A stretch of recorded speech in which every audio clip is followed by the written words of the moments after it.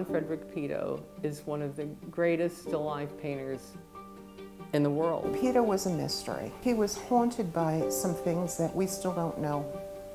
I believe that he tried to tell his story through his paintings.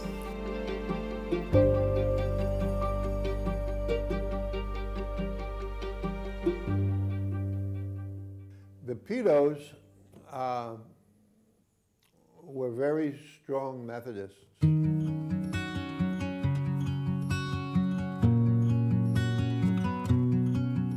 The Methodists had a camp meeting association where Island Heights is now.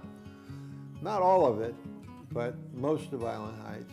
They came down to Island Heights for the camp meeting. John Peto, my great-grandfather, he played the cornet in the band that they had. In 1889, he built his house with his father's help. I believe, they don't ever mention who paid for it. Peto came down to Island Heights and stayed with his aunts, who had one of the cottages up at the camp meeting grounds. He would come and play the cornet for the Methodist camp meeting grounds. And over time, after he built this house, he ended up moving one of the cottages from the camp meeting grounds to the property here at the Peto Museum.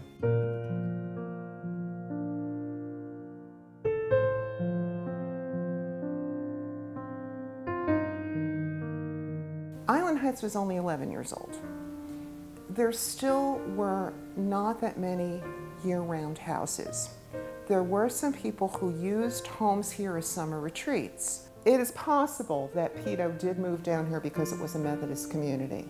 I can't speak to his own religious background, but I think I can say definitively that there's no Christian imagery in his paintings. He came down to a place that was pretty much marsh, with some beautiful stately homes on the riverfront that were unoccupied most of the year, a hotel waiting for business.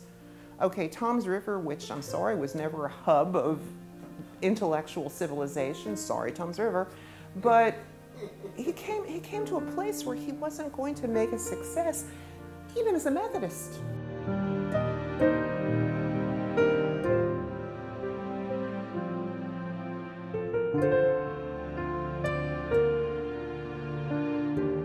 The extraordinary thing about John Frederick Peto and his great still lifes are that they were painted in Island Heights. And Peto being one of the most important still life painters ever of the world, and he's from Island Heights, New Jersey. I mean, who would have thought?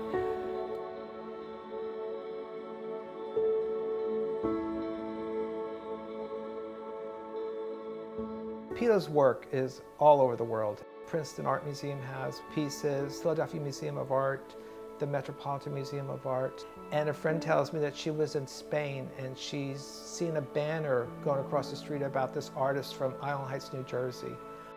At the Brooklyn Museum, at the College Museum of Art in Williamstown, Massachusetts, they're at the Metropolitan Museum, they're at the High Museum in Atlanta, they're at the Museum of Modern Art. I mean, every major museum in America and abroad as well is trying to get a Peto.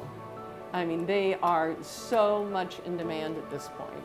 And rumor has it that here in Island Heights there are people that still have Petos, but they keep them out of the public view, and they, some of them are kept in storage, which is where they should be. The rumor is that there are several people that have them under beds. I'm not from Island Heights, even though I live here now, but it's a very eccentric community, and all kinds of things are possible. In fact, that's probably why Peto was so successful, because he was not in Philadelphia. He was not under pressure from other people.